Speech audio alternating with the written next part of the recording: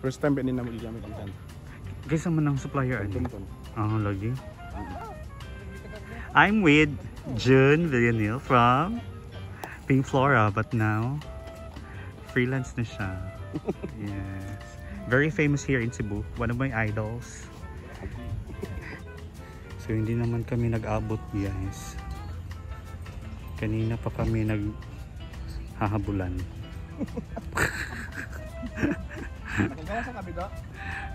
So ito po yung setup nila para sa 30th. Yes. And then sila po ni June mag-collaborate. Ayan, so I'm excited for this. It's something new. It's first time to happen. But it's not mine ha, hindi po sa akin yan. Diyan po kay Gideon Hermosa po yan. Okay, see you.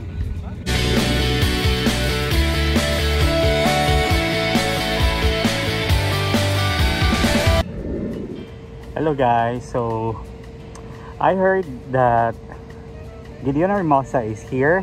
He has an event on the 30th. So as early as now, he's here to prepare the things and starting setting up the venue. So their venue is just very near from our venue. So and then someone told me that he's already here, so I chatted him. I sent him a message and then he replied, you know, that's yan po yung gusto ko sa idol ko kasi he's very approachable, he's very kind, even though he's very famous now, he's still very down to earth.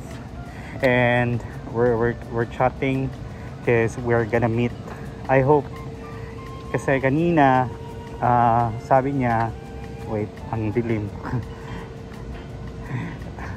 my team, they were in pavilion, and then Gideon was there to check the venue, so my team was already there. They sent me a message. They said that, hey kuya, Gideon is here, your idol is here. So I immediately run to the place, but I was not able to catch him. He immediately went to the other venue, so I was not able to see him.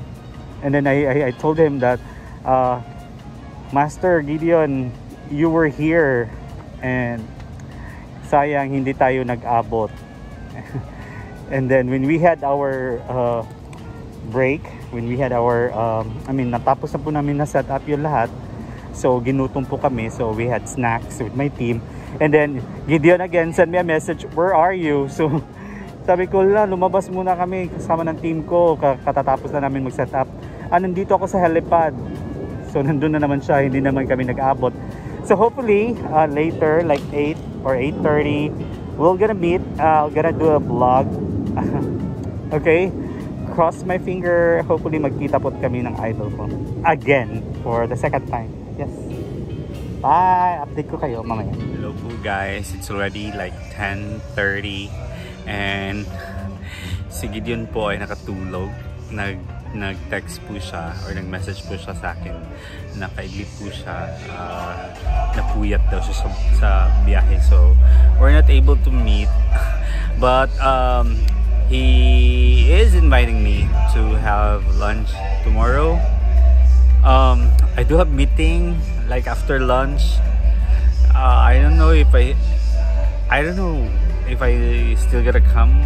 I have to come because he invited me, but I don't know. Yeah, just let's wait and see tomorrow. So hopefully makapag-lunch po kami ng idol ko. It's my pleasure. I'm the luckiest man, or I don't know. Anyway, we'll see tomorrow. So ano ba to? Parang kay medyo maldito din ba na parang may humahad lang na magkita kami. So bababa sana siya to just to meet me and talk, but it's already late. So sinabihan ko siya na magpahinga ka na lang kasi bukas magtatrabaho po siya. So he has to rest well tonight. Well, I'll gonna update you guys tomorrow. Okay, bye for now. All right, January 28th, like in the morning, it's 9 a.m. And then bago po kami magkita, gusto ko po magpagupet kasi mahaba na po yung buhok ko. So I want to be presentable man lang kahit sa gupit ko before I'm going to meet my idol.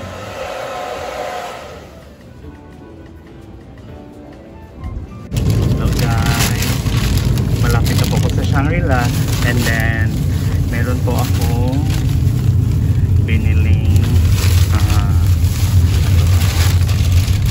kasi nga kagagaling lang namin pusit para kay Master Teddy para kay Master Gideon danggit.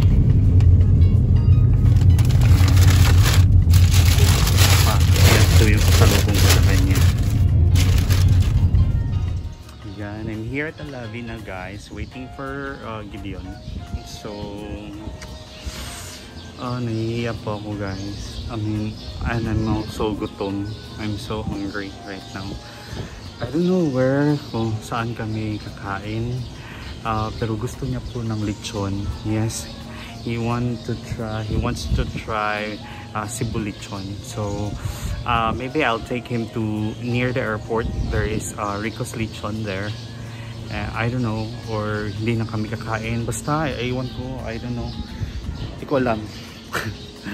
Gusto ko lang siya magkita ngayon, and then yeah, ready na tong yung mga ano ba yan, yung pasalubong.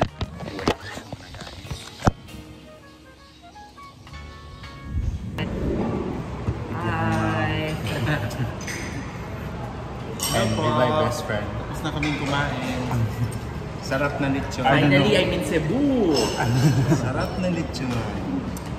Cebu lechon. Wala akong masabi. Spicy and regular. Busog konti, pero order muna ako. Mamaya pa ito i-upload man. Hello po. Welcome ko po si Sir dito. Galing Manila. So mga after 5 years pa ito ma-upload So yeah. Hindi. So we are enjoying Cebu lechon. Yes. Diba? Sarap. Ayan guys.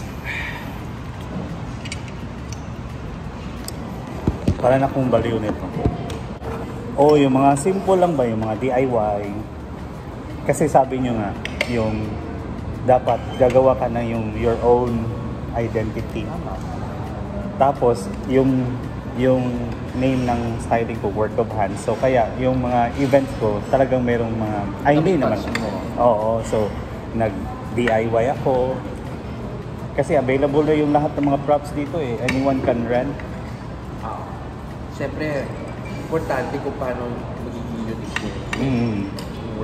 And then nasa ano ba yun? Execute, yes. Marami dyan gusto maging stylist, pero props, pero nung ilalagay na, iba pa rin yun, diba? Tama. Sir, pinaka-max na ma-handle nyo sa isang araw, 5, pwede ka 5, 4. Hindi. Hindi kaya. Dalawa, okay na.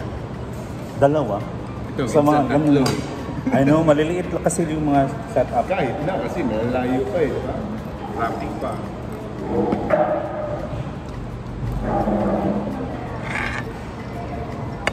Sarap. Iba talaga ang Cebu lechon. Ito, tikman mo guys.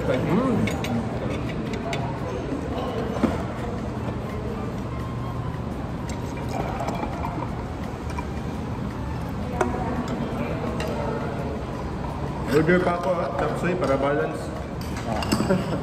Balance pa yung bigat pa. Nung kasal niya, ako din nag-decorate, pero civil lang. Soon. Dito lang sa Bill yung... Kailan to? Last after, year? 2 years ago? kami. Ah. Yeah, 2018. Paano kayo nagkakilala? Cousin ko,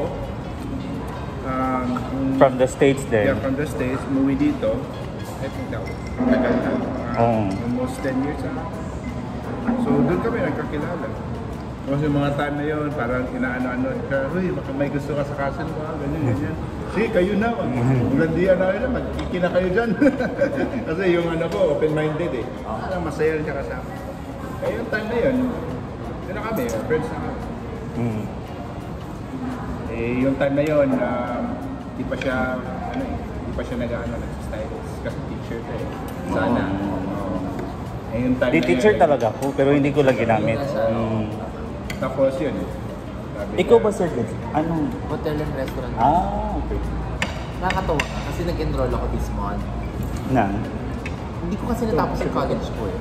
Okay. So, nag-school? Nag-school ako, naka-enroll ako. Tapos ang graduation sa Saturday. Ngayon? Pero online ako. Tapos may work ako dito. Buti na online lang. Saan nga school? Baguio. So, wala kang classmate? Wala. Congrats.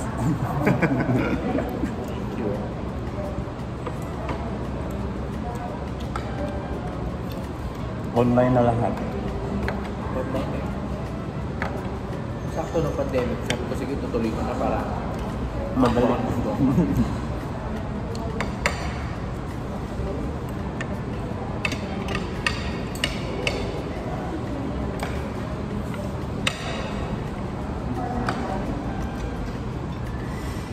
Maganda rin yun. Yung last niyo yung trip with the GMT, yung nalasing si Teddy, yung sumayaw.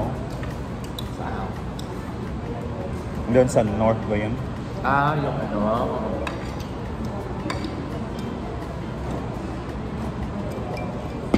Hindi ako sanay makita si Sir Teddy na, Sumasayaw. oo, Mahilig yung sumayaw. nag-TikTok na.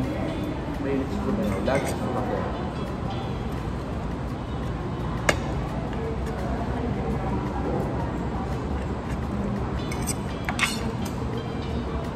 ikaw sir, ano hilig mo sir? Oo. Shy type man siya. Kasi si Hansel, ano to eh, minsan badminton kami. Pang ano naman, Ako travel talaga ako eh. travel. Halos lahat na yata napuntahan ni. Anong wala pa mo, hindi mo pa napuntahan? Well, all the continents usually meron na. Except for Antarctica. Wow. Pinakamaganda, ewan ko eh, kung napuntahan. Yun, hindi ako traveler, pero yun yung first na lugar na gusto ko, Holy Land. Di ba? Yun yung Holy Land. Di ba ka nakapuli? Israel. Pero may plano ka punta na. Oo. Anong kang ganda? Dapat this year, kung di budget. Sana na. Sana all. Yung Antarctica namin dapat noong December. Ano ba nandun sa Antarctica? Purielo. Kalwaan.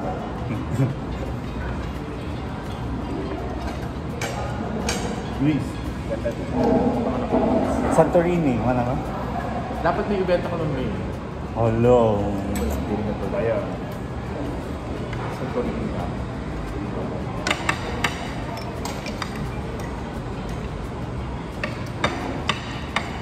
Dito sa Philippines, ngayon lang kaya kayo nag-travel ng local, no? Dahil sa pandemic, no?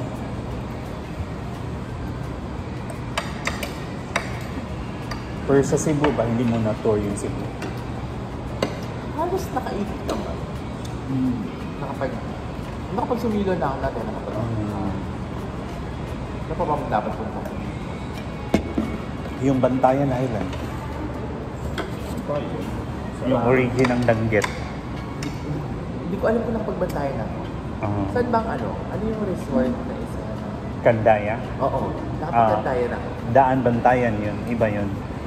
So sa mainland lang yun, mainland. Tapos Mainland yung Daan Bantayan, I mean yung Bantayan Island, Isda. isla siya.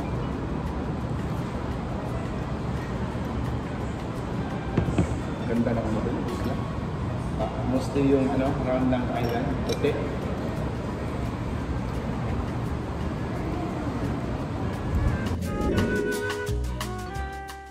I can't put into words how excited and privileged I am to sit next to my mentor, my idol, Gideon Hermosa.